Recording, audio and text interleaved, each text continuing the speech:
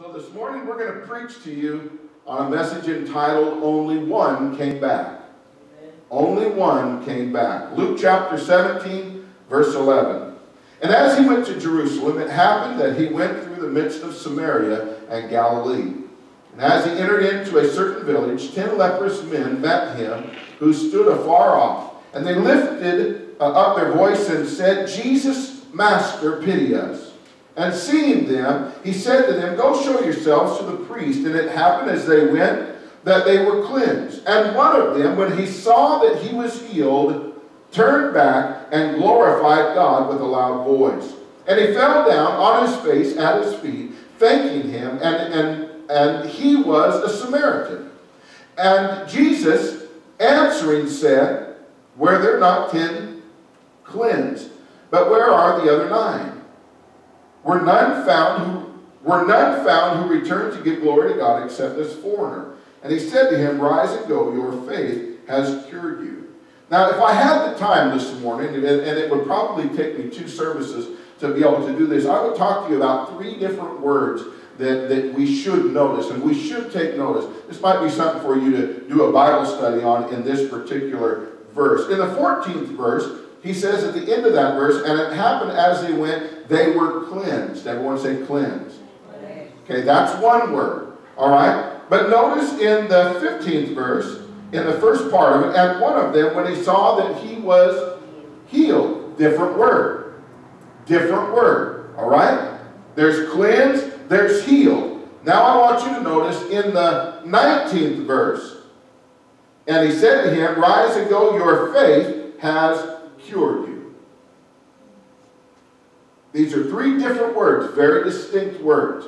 Okay? This is something that I would challenge you. Go and find out what he's talking about. These are 3 different things that are transpiring and taking place. But that's not the title of the message. This is something, though, that we need to realize.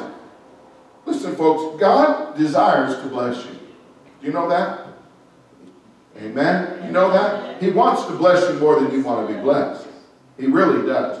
But I want you to understand here today that though he reigns on the just and the unjust alike, and though he blesses even the sinner, and how many knows that he does that too? Amen. We know that God's blessings are not just reserved for the children of God. Amen. Have you ever met somebody that was a heathen, but they were blessed? Seemed like everything they touched was blessed. Everything they did was blessed. How is that possible? Who knows? Maybe it was a praying mother, a praying father. Amen? Maybe it was a praying grandparent. We don't know. We don't know the covering that was put over them. But imagine what they could do if their heart was right with the Lord. Imagine how they could impact the kingdom of God and this world for the kingdom of God if they were walking in unity of spirit between them and God. Imagine what they could do. Imagine the anointing that could flow from a person like that. It seems to be blessed in every direction of their life. See, that's my mother. That's been my father.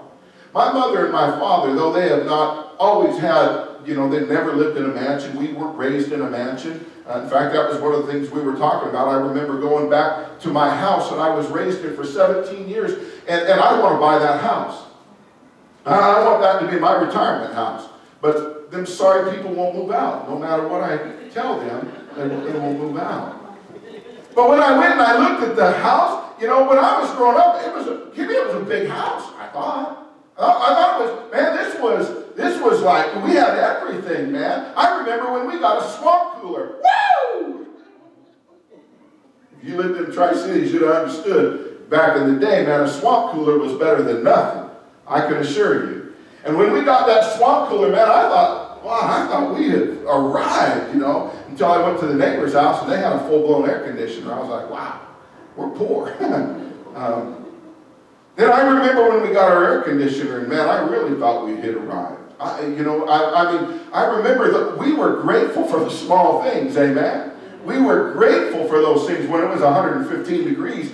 Believe me, I was thrilled to death to go sit in that living room when the swamp cooler was going. Amen. It was an awesome thing to experience. But now that I go to that house and I drive up to that house, it's a little tiny house. It's not big at all. I mean, it's a really small house. And I'm assuming it still has the basement in it, but I remember as a kid thinking, man, we lived in a really big, huge house. Until I see it now, and it's probably smaller than this. I'm sure it's probably smaller than this room. But I was so grateful and felt like we were so blessed to be people that had such a nice home with property that we could have a farm, you know, and we could raise animals and do all those things. I thought we were the upper class people. We weren't poor like some of the people I knew. Amen. Now I look back and think, we were poor like everybody I knew. Amen. But I was grateful, and I'm so grateful that I was raised in that atmosphere and raised. I remember living now I'll tell you what, you want to talk about being grateful for small things. I remember as a kid when the mosquito truck would come by. Anybody know what a mosquito truck is? You ever live around those areas where the mosquito truck came? And they would drive down the road and it was a mass fog that was behind them, and they would be spraying for mosquitoes. And we used to get on our bicycles, and Sister Stephanie, we would ride in the fog. Can't even imagine what that did to us, you know? But we used to ride in that fog, man. We used to chase the mosquito truck. Oh, I'm telling you, we were uptown folks. We wasn't from the other side of the tracks like some of them was. We was the uptown folks. We had a mosquito truck that came through our neighborhood. Woo! I'm telling you. Humble upbringings, but very grateful that I had what I had. Because honestly, I knew people that didn't have anything close to what we had. Amen. I knew those people that they got borrowed shoes, and those borrowed shoes was all they had all year long. And those shoes, if they survived the year, they got passed to a sibling. Anybody, you relate with what I'm saying? I'm so grateful today for the many blessings that God has afforded me. And when we read this story, we can't help but reflect. I don't know about you, but I can't help but reflect and say, how often have I gone back to the Lord and thanked Him for all that He has done? Sometimes I think that's something that we forget to do because we get caught up in life. Amen? There are many things this morning that we can and should be thankful for. Let me give you a quick list of things that we should be thankful for. Before we get into the heart of the message, let me just share some things that we should be thankful for. How about for automatic dishwashers? Oh, ladies, y'all should have just shouted, run the aisles, jumping pews, swinging from the chandeliers at that moment right there. Think about this. They make it possible to get out of the kitchen before the big game starts on Sunday afternoons. Woo! Even the guys can help get it done so we don't have to worry about that clanking and all you guys messing around when we're trying to watch a game. No, I'm just kidding. How about for husbands who attack small repair jobs around the house? Are you thankful for that? Or how about for wives who have such confidence in those husbands as they knock out walls with the intentions of remodeling an entire kitchen in 5 days before he returns from a trip overseas? Sorry, I digress.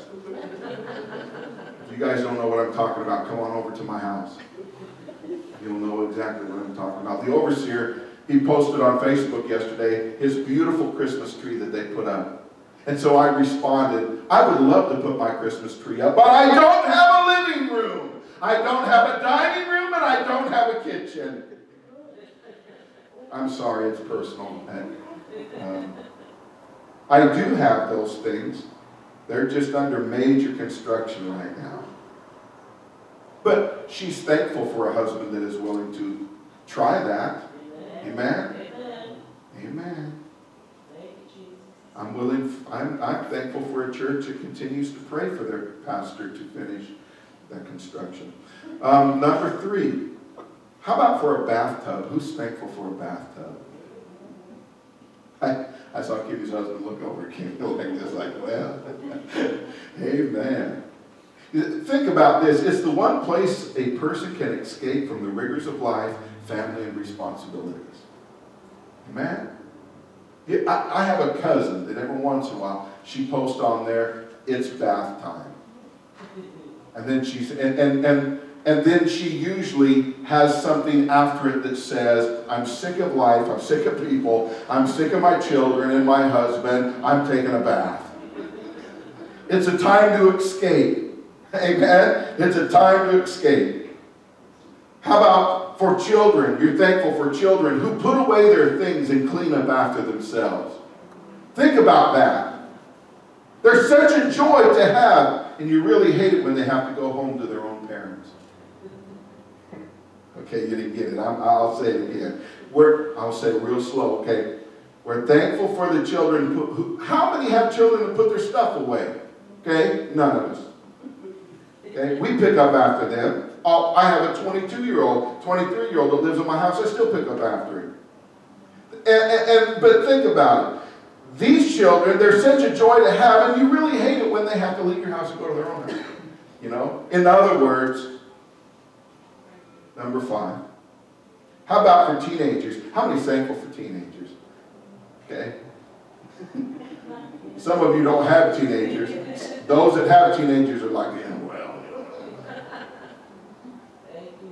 And I thought this was kind of cute. This is why I put it in here. We're thankful for teenagers because it gives parents the opportunity to learn a second language. Right? Amen. How about for smoke alarms? Are you thankful for smoke alarms? Because they let you know when the turkey's done. How about for pastors?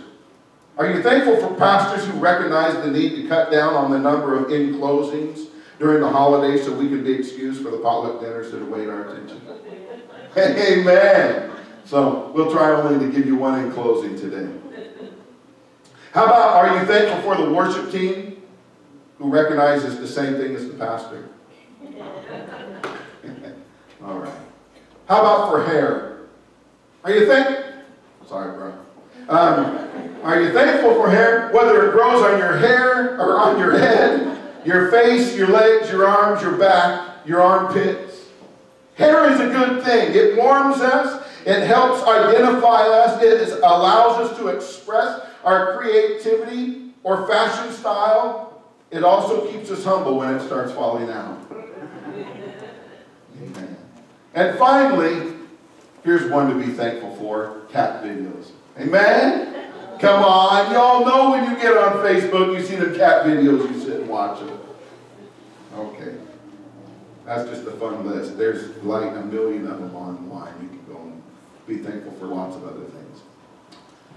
Psalms chapter 107, verse 8 says, "Oh, that men would praise the Lord for his goodness and for his wonderful works to the sons of man."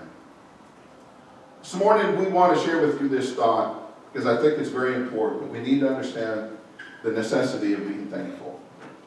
We need to understand that everything that we have is only because of God. If it wasn't for him, we would have nothing. We would have nothing. And the greatest thing that we could ever hope for is to find favor in his eyes. Wouldn't you agree? Yes.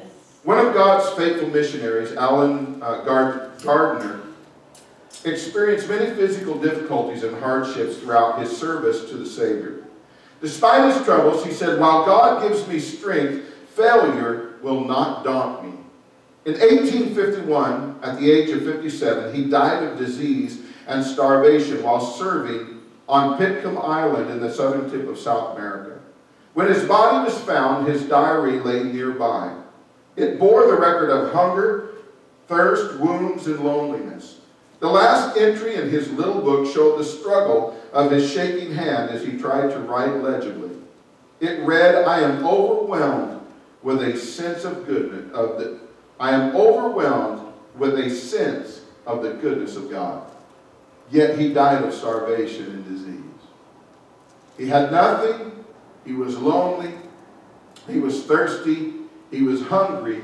Yet he says he's overwhelmed with the goodness of God. Think of that.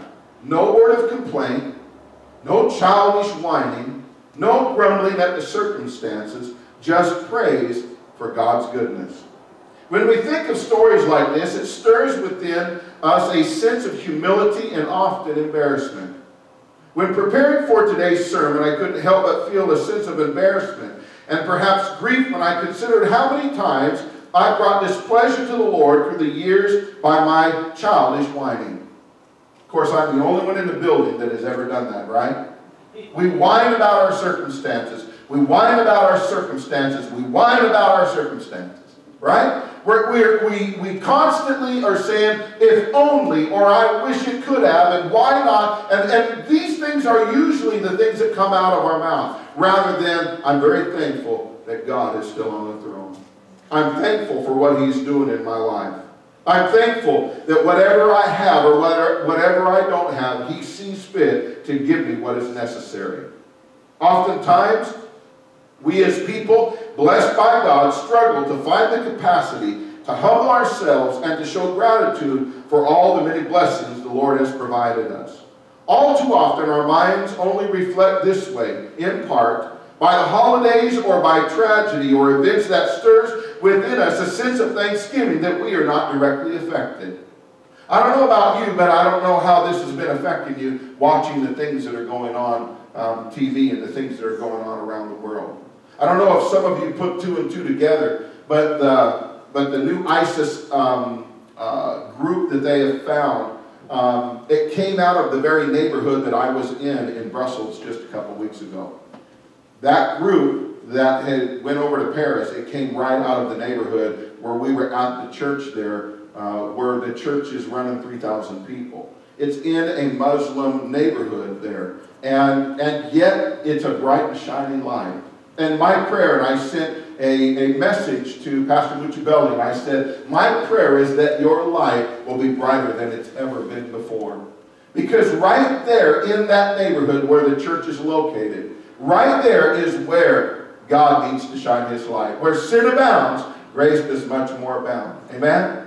I contacted the national overseer in France and talked to him a little bit about what was going on and tried to encourage him and let him know that people all over the world are praying for you because they're wanting to start a new seminary right there in Paris, a new Bible seminary that they can have a greater influence in the lives of the people that are there. And yet we see the destruction and the things that are going on. We didn't realize when we were there that we were right in the middle of a neighborhood where 2 weeks later people would leave that and these terrorists would go out and they would cause destruction and take the lives of many people. And so when I watch this and I recognize and I realize the places that they're at, I see the military as they're going through the square, which was right outside of the hotel where we stayed. And now it's covered with military there. And I'm thinking, God, it's such an amazing thing that you allowed me to go there and to be a part of that. And you know what I preached when I was there? Building faith in your local church. That's the message that they gave me to preach at this conference that I was there. And I pray that that was something that encouraged the lives of the people. Because right now, Brussels is closed up. You can't get in and you can't get out. The alert category is so high that they completely close the borders. Nobody can go in or out. And it's an amazing thing that in the midst of all of that, I want you to know that God is moving. God is moving in the lives of people. And you know what they're thinking? They're thinking, how can we affect people's lives? How can we disciple people? How can we share Jesus? They're not concerned about the terrorists. They're concerned about Jesus. And they're concerned about people who are lost. And I think that that's how we all need to be. And I'm very grateful that the Lord allowed me to be a part of what's going on right there. All too often, our minds only reflect in a sense of thanksgiving when it's triggered by events that we see on TV or events that we see. And we're thankful that it doesn't directly affect us. Sometimes that's how we're thinking. Sometimes we're challenged and we have a tendency to reflect on the goodness of God around the holiday season. We become very nostalgic. I don't know, maybe it's just me. Maybe I just become very nostalgic. And I start to reflect back and think about what God has done and how good God has been to us over the years. The Scripture constantly reminds us that gratitude and thanksgiving is not just when terrible things happen to others and not to us. Thanksgiving, we are instructed that Thanksgiving is not just when good things directly happen to us, or even just because it's a holiday or we become nostalgic and find ourselves reflecting on our lives. No, the Scripture is a constant, consistent reminder of what we have and we should be thankful for. Amen? The Bible tells us in Psalms 107, verse 1, "Oh, give thanks to the Lord, for he is good, for his mercy endures forever." First Chronicles chapter 16, verse 8. First Chronicles chapter 16, verse 8. "Give thanks to the Lord, call on his name, make known his deeds among the people. Sing to him, sing psalms to him, talk of all his wondrous works. Glory to his holy name, let the heart of those who seek the Lord rejoice. Seek the Lord and his strength, seek his face continually. Remember his marvelous works, which he had done, his wonders, and his judgments, and the judgments of his mouth." The theme that the constant thing that we see is that he is good. Amen. Do you know that God is good? Amen. Listen, there's a lot of people today that are saying God is not good because of what's going on. Innocent people are dying, and that's not a just God. But he is a just God. He's a loving God. He desires that no man should be lost. Amen. Amen. But it is appointed unto man once to die. Amen. Amen. We don't know when the appointment is, but I promise you it's an appointment you won't be late for. It's not an appointment you can reschedule. Amen? When God says it's over, it's over. Amen. And like I told my auntie that they gave her like a week. Okay? That was several months ago.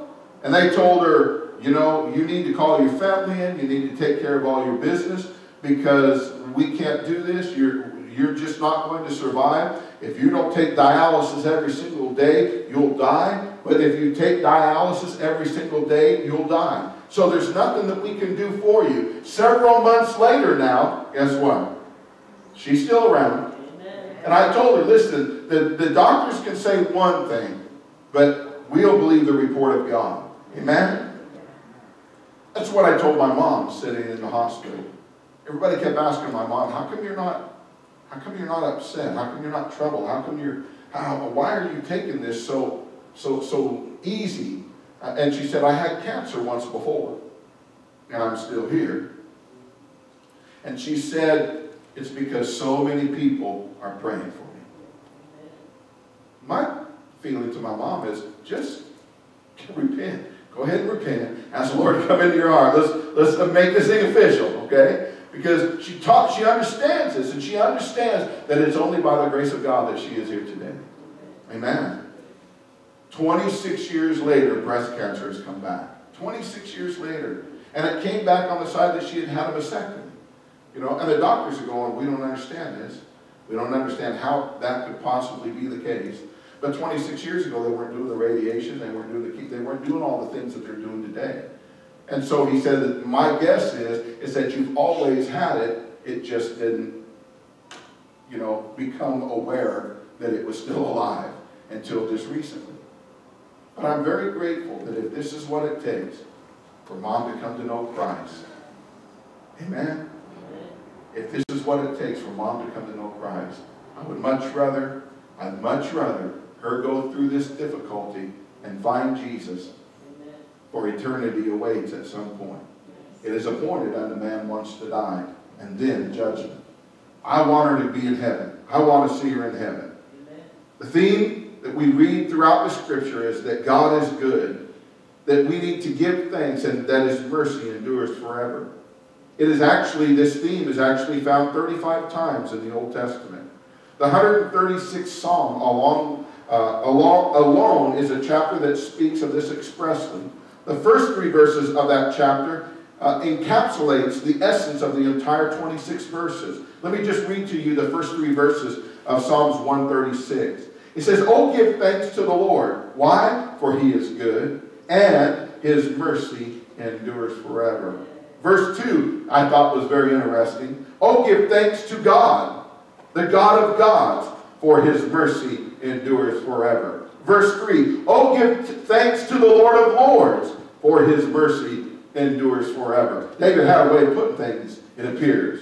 Let me read those again. "Oh, give thanks to the Lord, for he is good, for his mercy endures forever. Oh, give thanks to the God of gods, for his mercy endures forever. Oh, give thanks to the Lord of lords, for his mercy endures forever." Do you kind of get the theme there? Amen? That we are to give thanks to God. Why? Because his mercy endures forever.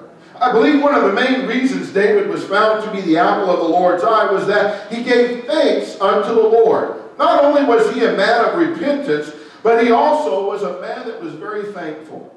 If we return to our opening text verses in Acts chapter 17, we're reminded of the story of the 10 lepers. 9 went their way, but only 1 came back to give thanks for the miracle of life. I expressed to you last Sunday morning that I find it interesting that I believe that one of the greatest threats in our Christian society today is indifference. We know that, that this has already infected our society, and we've watched it become an epidemic. I showed you a video last week that I've showed you before.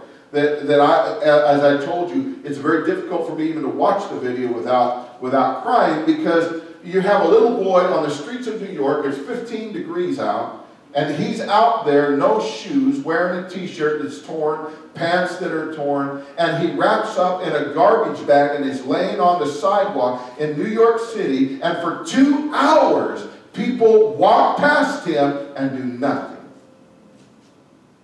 Nothing. And the man who goes to him, takes his own coat off and puts it on him, was another homeless guy. Our world is infected with a spirit of indifference.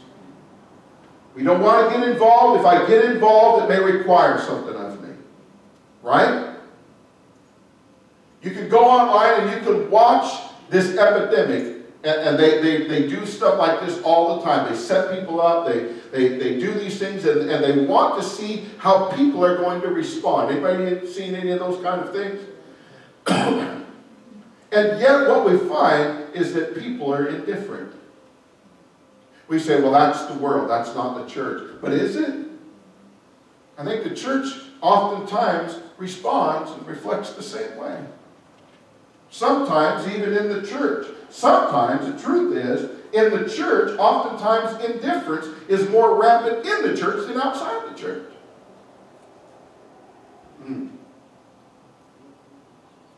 Indifference. We know that it's already infected our society, and we've watched it become an epidemic. But I think it's becoming more and more of a problem, especially among prominent established denominations. In other words, we seem to see more indifference among people who have been raised in the church or around the church more than those who have not come from a church background. It seems that those that have had the opportunity to be raised in the church take so much of this for granted. But you get somebody that was not raised from church, they were not raised in a church atmosphere. They were raised perhaps in a family that didn't believe in God. They got involved with a lot of junk out there, all the things that the world had to offer. They had a very difficult life, and somewhere along the line they found Christ. And they will do anything. Their life is filled with so much gratitude for what God has given them, that they'll do anything that you ask them to do. And most of the times they'll do it and you don't have to ask. It's just something they want to be a part of. Amen. Why? Because their lives are filled with so much gratitude. Why is it that often is the case that those who have been raised in church take this for granted? They take life for granted. They take the blessings of God for granted. Why is it that the church people are the ones that you have to beg and plead to come to church? Huh? Why is it that the church people are the ones that you have to constantly remind them and teach them year after year after year what tithing and giving is? Oh, honey, we shifted from a soft message back over to the hard message again. Why is it that the church people are the ones that you have to bribe with potlucks to bring somebody to the house of God? But win somebody out of the street, win someone out of the street that has had nothing, and they will bring every human being they can get their hands on, they'll bring him into the house of God. How do I know this? Because I've had those people. I've had those members. My buddy Lionel, some of you have met him. He pastors down in Tumwater, the Church of God across. He pastors a small church down there. You guys have spoken to him. Good guy. He was a guy that was raised in the streets. When he was 12 years old, he got jumped by a gang over in the Tri-Cities. And so he went home and told his crackhead dad. And his dad went to the closet, pulled down a .38 pistol, handed him the pistol, 12 years old, handed him the pistol, and said, go take care of your business. So he did. He got on his bicycle. He rode his bicycle down to the park and opened fire on the whole crowd. He said, it's only by the grace of God. He said, because I was a good shot, even at 12 years old. He said, my father trained me. He said, but it was only the grace of God that I didn't hit a single person in the crowd. Only by the grace of God. Why? Because God had other intentions and he knew that would have been a wasted life. Tell me God isn't in control even over the sinner's life. Amen? Did he go through hard times? Yeah, he went through horrible times. Run a crack house, run a drug house in Colorado that when they busted it, and when they busted the house, it went all over the radios. Lionel's Fun House has finally come down. And he said it was the greatest thing that ever happened to me. Because when they put him in jail, an Assembly of God preacher came in there and shared with him Jesus Christ. And it changed his life. He said it was the greatest thing that ever happened to me, that I got busted. Why? Because he was on a fast track to nowhere. And he'd have wound up in hell. He's got a lot to be grateful for. I can tell you, when we pastored together in Utah, and he was my associate pastor, he would bring people to church. And I'm telling you, Jim, some of the people he would bring into church, man, it was like, oh, great day in the world, son. Everybody check your wallets, check your purses, make sure you keep all your stuff close. The people that he was bringing in were rough people. He was bringing them straight up out of the street. Some of them he was bringing in, they were out of their minds. They were crazy. They had had meltdowns over the years. They had had drug overdoses. They were in alcoholism. They were sinners. And he brought them to the house of God. And they found Jesus Christ. They found a place where people would say, you know, it's all right. We love you. And we're going to continue to love you. One of the young men that he brought in was a drug burnout. He was such a drug burnout that he couldn't carry on a regular conversation with you. He just did this a lot. You talk to me, he was a burnout, total burnout. And we continued to pray for him and pour into him and he's pastoring a church today in Utah. But you'd have never known it when he came walking in that first day. All messed up on drugs, life all messed up. And this is what Lionel was bringing to the house of God. Why? Because he related with those people, because that's where he'd come from. I never had to ask Lionel to bring somebody to church. I never had to do a promotion to get him to be aware that we need to bring people to the house of God, because this is where they can find help. Amen? I'm talking about indifference. I'm talking about being thankful. I would think that we as children of God would long to bring people to the house of God, especially those of us that have been blessed enough to be around this for any length of time. We know this is the place that can change people's lives. Amen? And if we know that, why wouldn't we want to share that? Why wouldn't we want to come back and show our gratitude to the Lord by bringing him more people?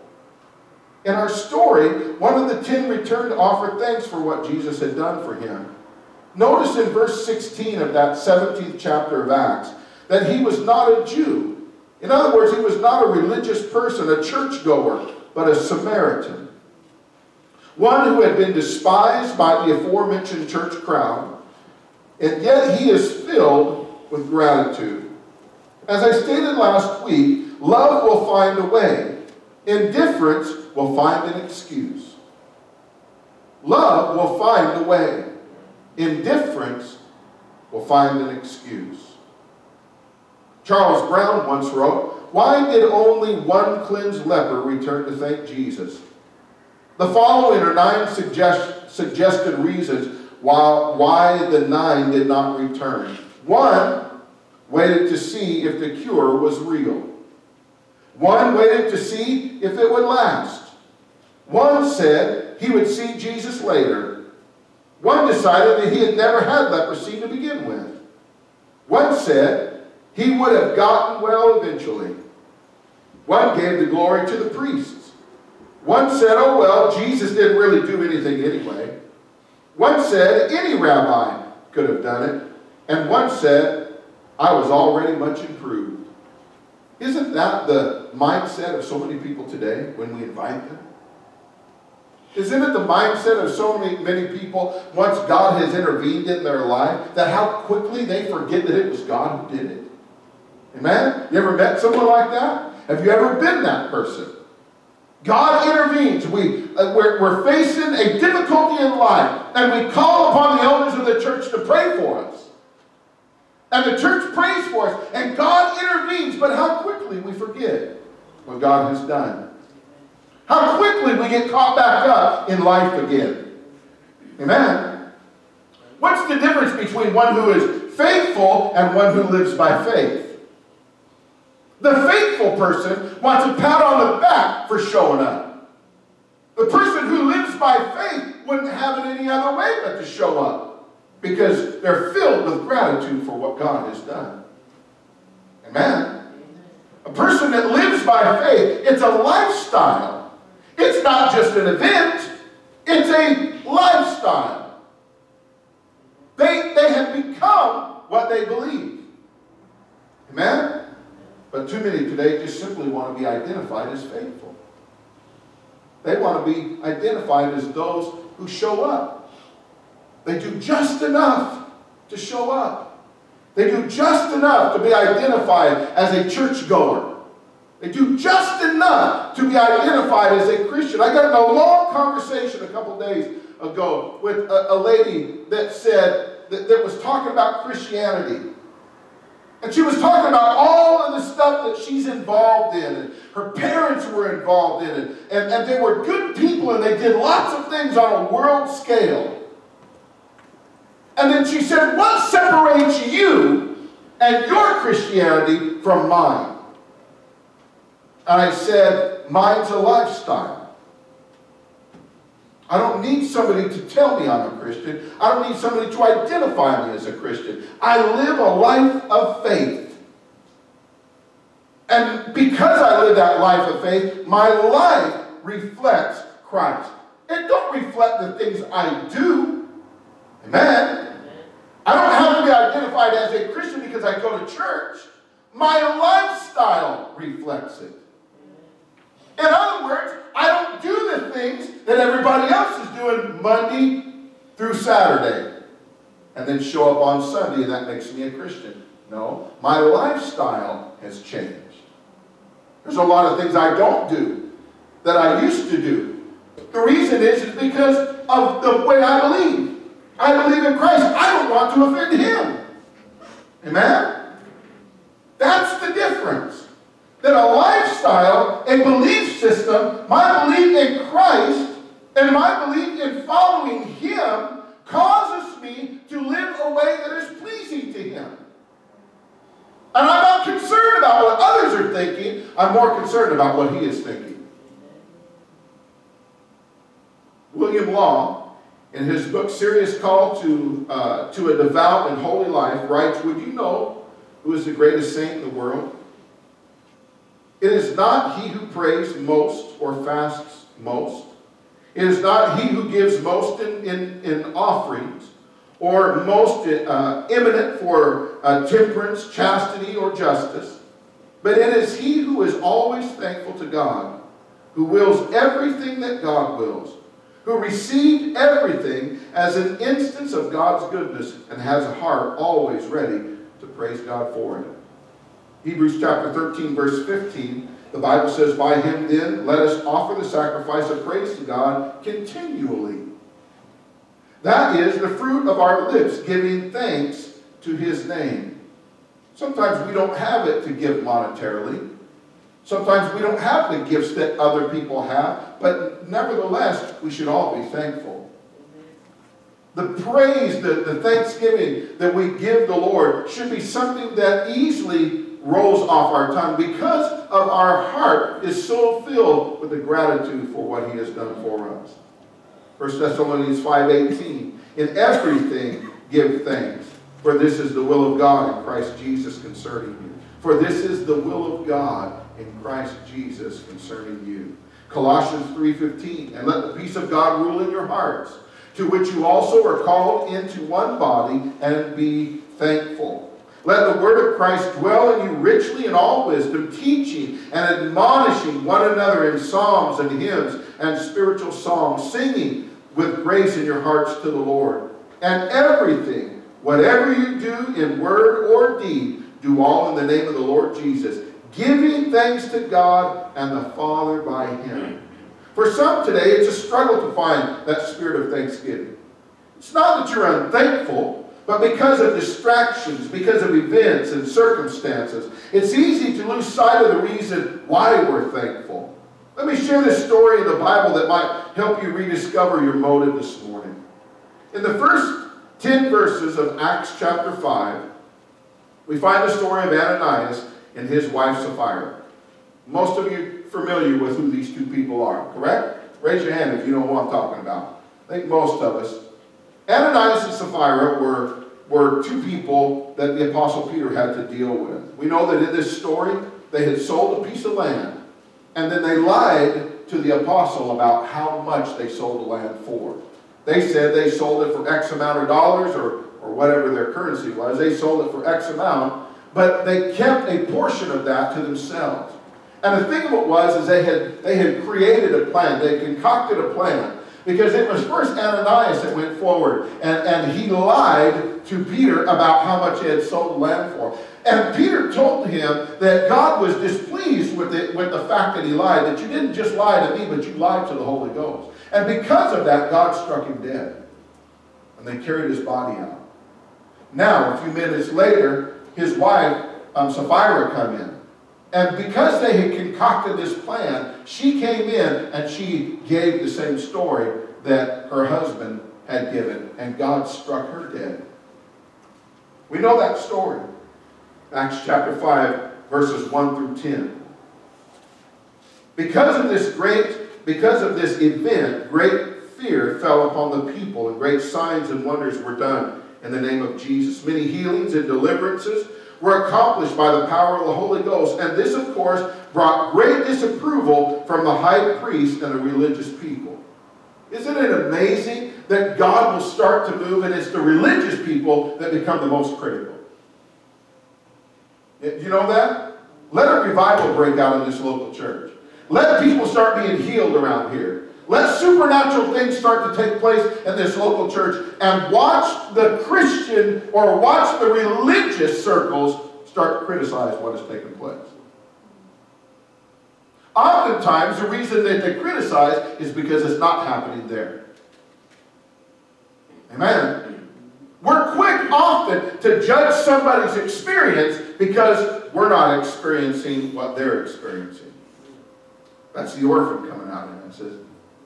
That's the orphan that's crying out, you know, how come they're being blessed and I'm not? Right? I'm doing all what I'm supposed to do. I show up to church every week.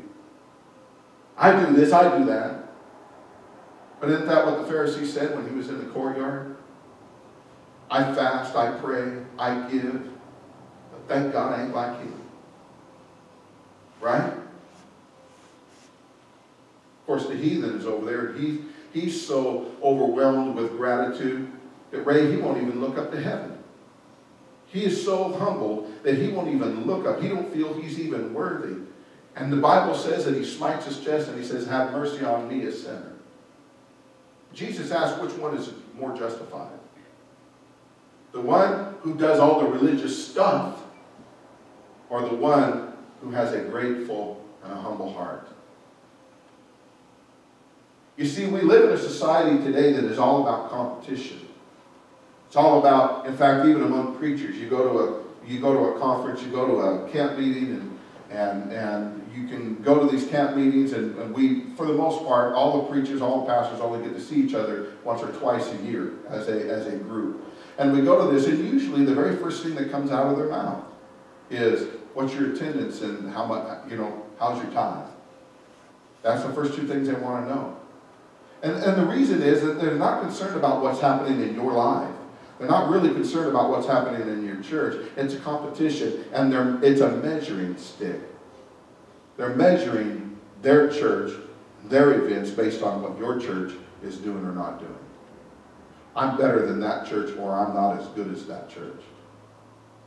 But I'm here to tell you, folks, whether you have 5 people sitting in a congregation or 5,000 people sitting in the congregation, a pastor for us, we have to remain thankful for what God allows us to do. Because it's not in the amount of people that's sitting there. Listen, I don't know a single preacher that don't want to preach to a crowd.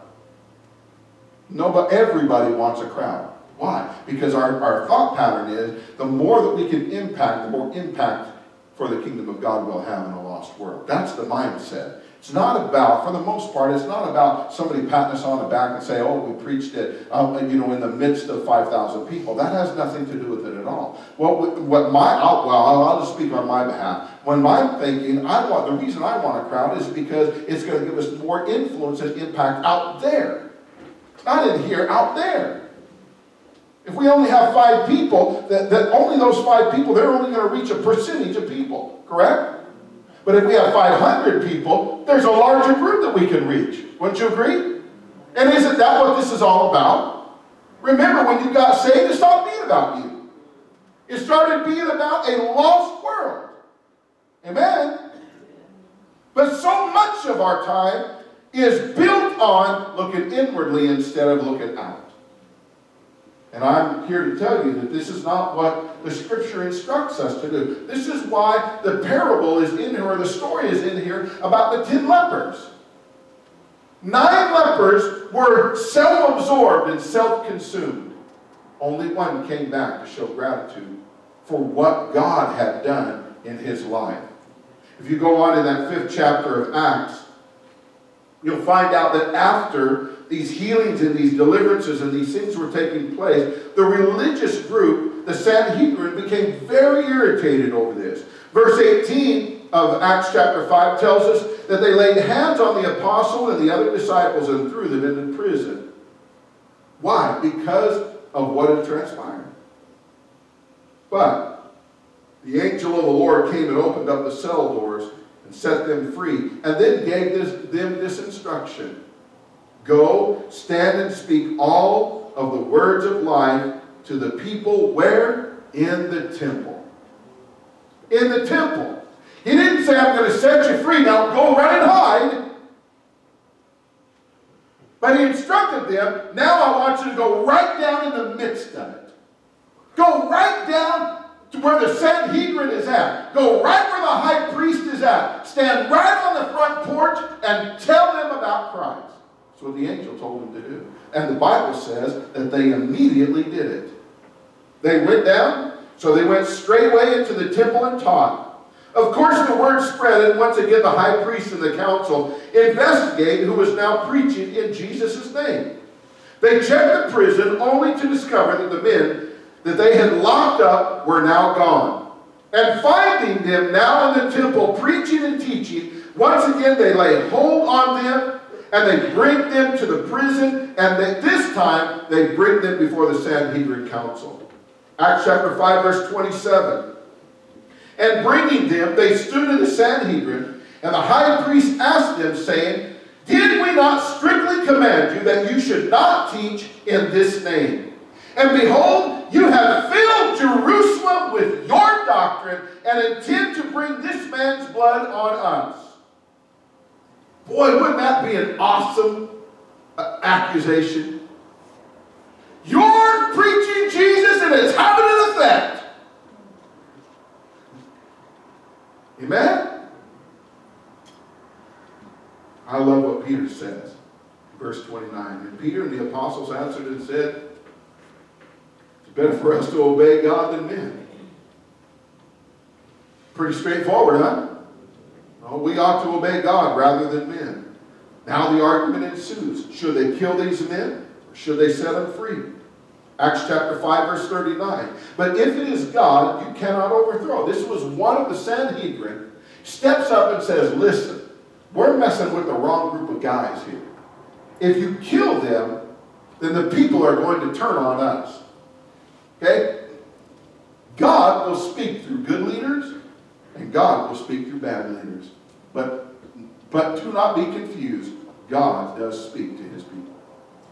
Amen? Here, he's using one of the Sanhedrin. And he rises up to the rest of them and says, lest perhaps you found enough to fight against God. He's asking, are you actually going to fight God? Verse 40, and they obeyed him. And calling the apostles, they just didn't give them a slap on the wrist. The Bible says they beat them. They commanded them not to speak in the name of Jesus and let them go. Then indeed they departed from the presence of the Sanhedrin, doing what? This kills me. Rejoicing that they were counted worthy to be shamed for his name. Rejoicing that they just got the stew beat out of them. Because God chose them and found them worthy to endure this type of suffering. And this is what they did in verse 42. And every day, where? In the temple, from house to house, they did not cease teaching and preaching the gospel of Jesus Christ. Beat us, fine. Mock us, that's all right. Imprison us, do what you need to do. But we're not going to stop. It's better to obey God than men. Acts chapter 6, verse 1a. And in those days, the disciples, having multiplied, because they continued every day. Everyone say every day. Because they did this every day, the Bible says the disciples multiplied. 2 Timothy chapter 1, verse 12. For this cause I also suffer these things. But I am not ashamed, for I know whom I have believed. And I am persuaded that he is able to keep that which I have committed to him against that day. A church that is truly thankful, no matter the situation, will be a growing church. If you will show your thankfulness publicly, people will long for what you have. Amen. As there seems to be little to be thankful for out there in the world. You don't think that people are looking for something to gravitate to? Something positive? They're looking for answers. To be truly grateful for all things is really to know and to understand the mind of Christ. If we really know him, we will also know that without him, we can do nothing. As I conclude the message this morning, let me read an excerpt from a speech President Abraham Lincoln made on April 30th, 1863. The event, now how about this for an event? The event is the proclamation of a national day of fasting, humiliation, and prayer. What a holiday. Amen? He voiced these words. We have been the recipients of the choicest bounties of heaven. We have been preserved the many years in peace and prosperity. We have grown in numbers, wealth, and power as no other nation has ever grown. But we have forgotten God. We have forgotten the gracious hand which preserved us in peace and multiplied and enriched and strengthened us. And we have vainly imagined in the deceitfulness of our hearts that all these blessings were produced by some superior wisdom and virtue of our own. Intoxicated with unbroken success, we have become too self-sufficient to feel the necessity of redeeming and preserving grace.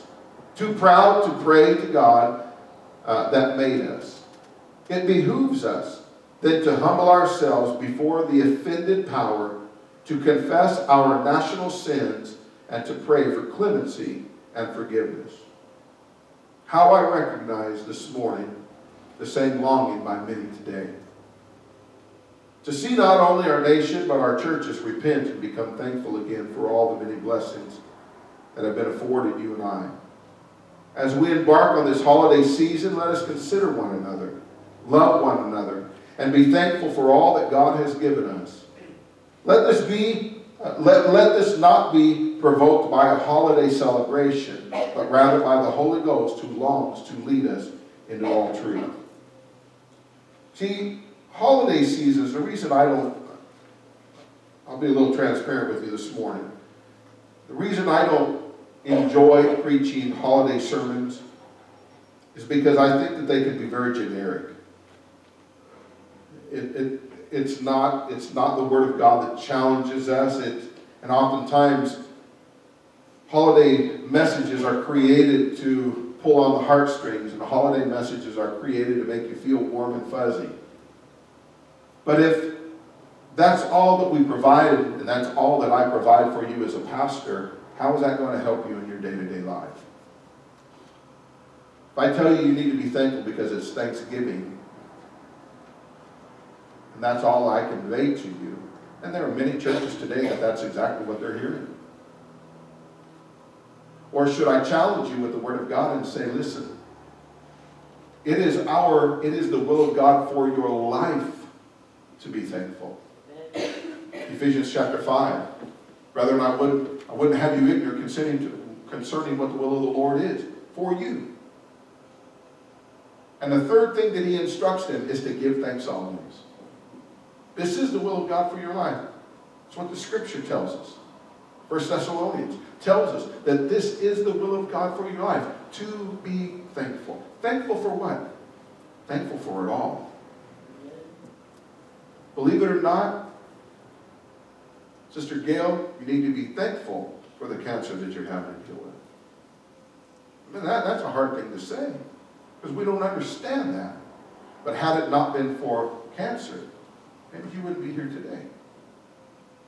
If it had not have been for that funeral, you would definitely not be here today, not in this church.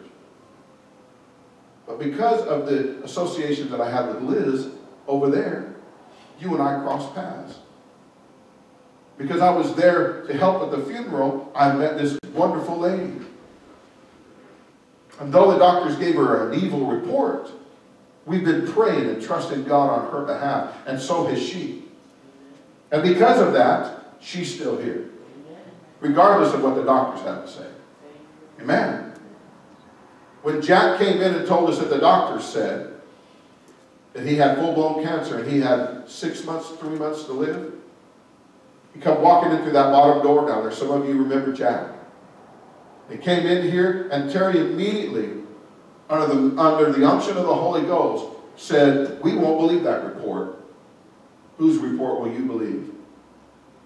And we, at that moment, stopped what we were doing, laid hands on Jack, and we began to pray for him. What we found out and what he found out, and you say whether this is God or not, the doctor that was dealing with his cancer, and they started running heavy treatments on him.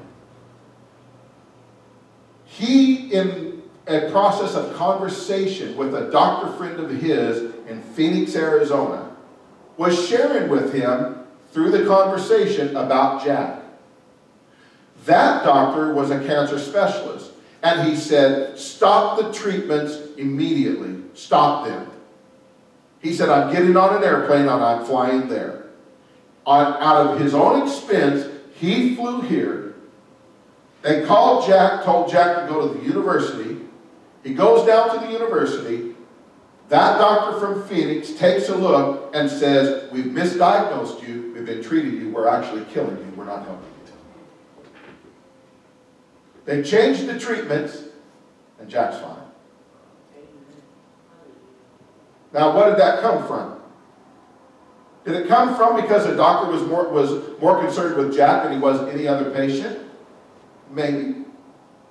But I tend to believe it had to do with Terry and I stopping what we were doing, recognizing the move of the Holy Ghost and the unction of the Spirit at that moment, laying hands on him, and the Bible says that the prayer of faith will heal the sick.